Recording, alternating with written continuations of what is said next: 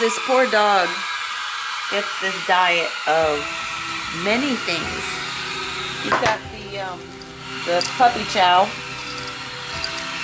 I give him one of my own chicken eggs. I also give him a good heaping couple spoonfuls of good grated cheese, not that Kraft shaky Parmesan cheese. This is literally cut from the block, cut from the block. So I know it's a better quality. Peas and lentils. I accidentally overcooked these in the crock pot because you gotta soak them. You know, you get them hard like this in the bags. Goya, yes, I support Goya. Peas, little split peas, and lentils, and I put them in the crock pot and let them soften up. Because I was doing it before in the very beginning, I wasn't softening them, and he was just pooping them right out just as they went in. So when they're cooked or softened, they have a better chance of getting into the digestive system. I'll give him a couple spoons of that. And mind you, just like constructing a chicken coop, there's no exactivity in my day. It's just whatever. Like the smidge could be a millimeter. Oh, I'm gonna turn off my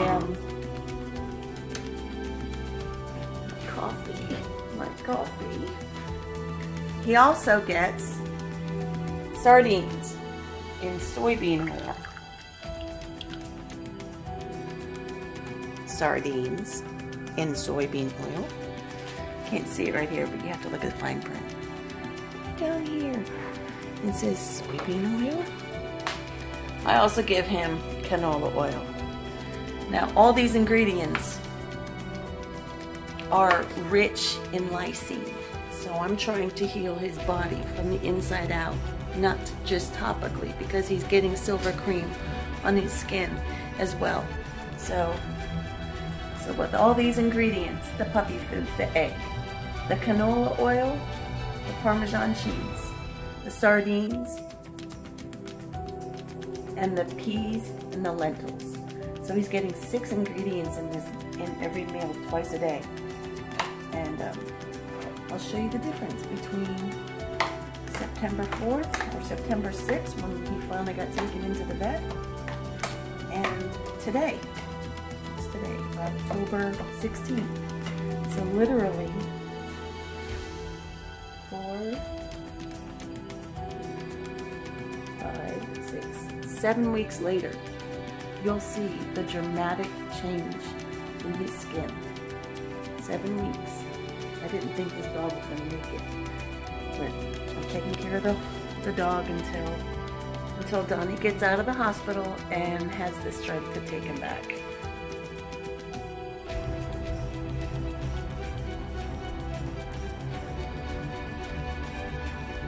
So how I think this happened was, here comes the car, here's the puppy in the road. See, he had this big noggin bump on his back of his head.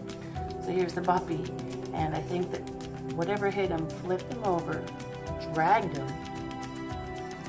Luckily he wasn't wearing a collar or anything, so he got that big knot on his hip. And then his entire back down to his leg, which I'll show you pictures in a moment, were scraped up by asphalt. And the vet said that the asphalt got under the skin and is, because it's carcinogenic, there you go, carcinogenic, it literally started eating underneath his flesh. And I also gave him a bath, and I'm wondering if that had something to do with it, where I might have activated some of the carcinogens in the asphalt to activate and start burning him. Because the next visit we took him in, the vet says that is the worst thermal burn we have ever seen. first you say it was just he was hit by a car, and then now you're telling us a thermal burn. So we don't know really what happened. I'm sticking with the car. This dog is a hot mess. I'm trying different ways to have him wrapped. This is a preliminary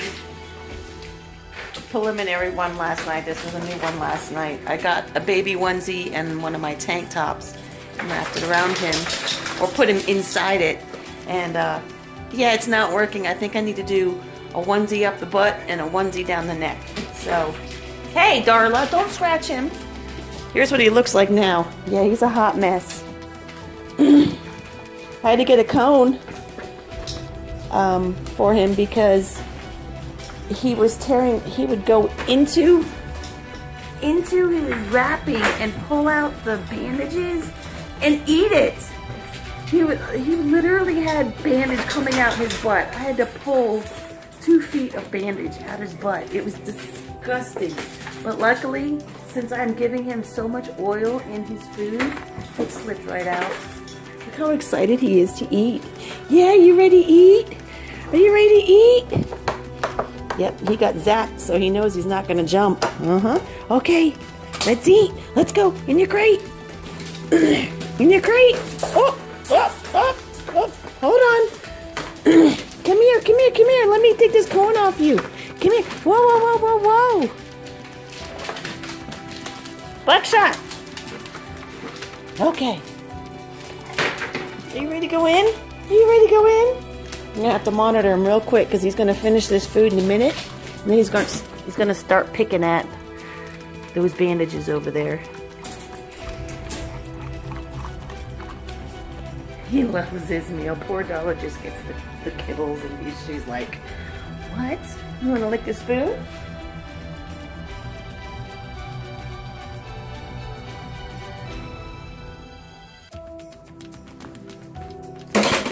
That's her only treat. Okay. So I'm going to attempt to wrap this dog. Remove his really bad bandage wrap. And wrap him up with the medicine on his back, bandages, and then wrap him with the bandage and then tape it together. And then I'm going to put a onesie on his back. Hopefully I can get his head through this, and then hopefully I can have his little butthole hanging out here so he can poop in. Oh, I gotta cut a little hole for his little wee-wee so he can pee. Yeah, this is gonna be a little different. Poor thing. Hey, the Buckshot. Aww. He's a good boy? Yeah, he's a good boy. Says I've been through hell. I'm taking care of the dog until he's healed and until Donnie can come back and he's ready to take him on his own. We'll see when that happens. But here we go. This is actually one of the worst wraps I've ever done. I mean, it's just, it didn't stay together for nothing. He looks a hell of a lot better than he did 7 weeks ago.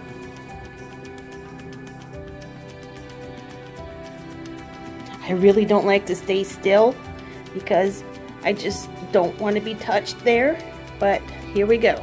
First thing I do is I spray him with, what are you doing? I spray him with, what do you call this? Hydrogen peroxide.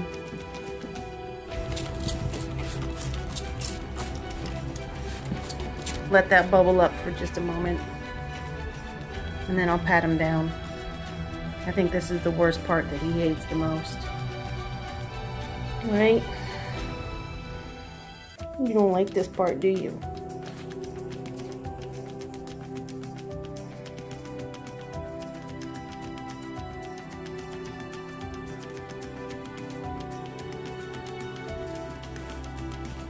So here he is. I'm letting it dry for a moment. This little spot that's bleeding is kind of concerning me. I got him a little red collar. I got him a little lost tag. It has me and Donnie's number on the back. But yeah, he's graduating to like a home pet. Right? Right?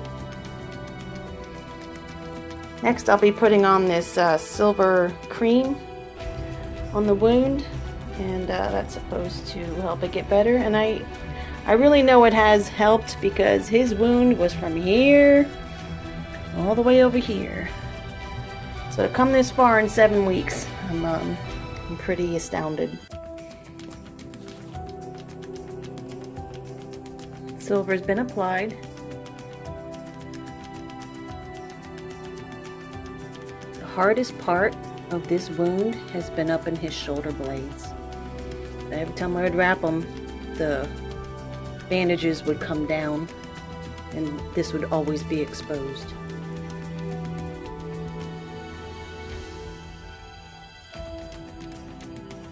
It's very tender. Oh my gosh. He used to be tolerable, and now he's all over the place. And you can't keep him still. Even when you got someone in here helping me, I can't keep him still. So I did get the onesie on him. So I only vet wrapped his back half. I'm concerned because when I wrap it, he ends up getting a wound here. Even though I put extra padding, it still digs into him. Oy. Wound care actually cost me about $20, $24 a week to take care of him. Come on, go. Go ahead, in your crate. Oh, let's get your little cone on so you don't start picking at that. He's gonna start picking at that, pulling it out, and then eat it. Not good. In the crate he goes. You want a treat for going in the crate? You want a treat? Oh, where is your treats? Here's your treats. Good boy. Good boy. Long drive to Jacksonville to see my daughter, and I had to bring the dog, Buckshot. Hi, baby. Are you ready to eat?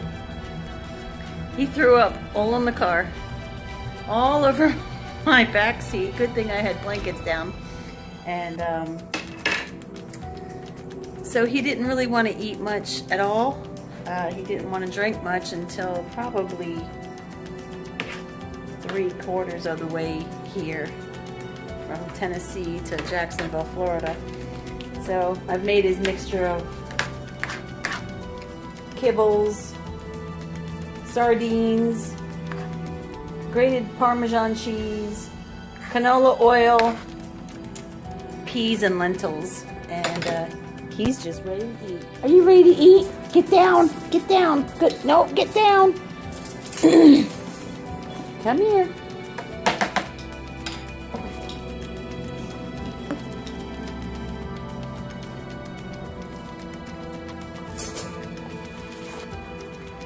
And lucky me, the elevator doesn't work here and I'm on the 4th floor, so I get to go down and pick up his water bowl that I left in the car. I'm really tired and I really don't want to go down there, but I know he's thirsty. And at the nature today. I'm not certain. Stop complaining. I saved your life. Yeah, I saved your life. I did. I begged that Donnie not to put you down. Yeah.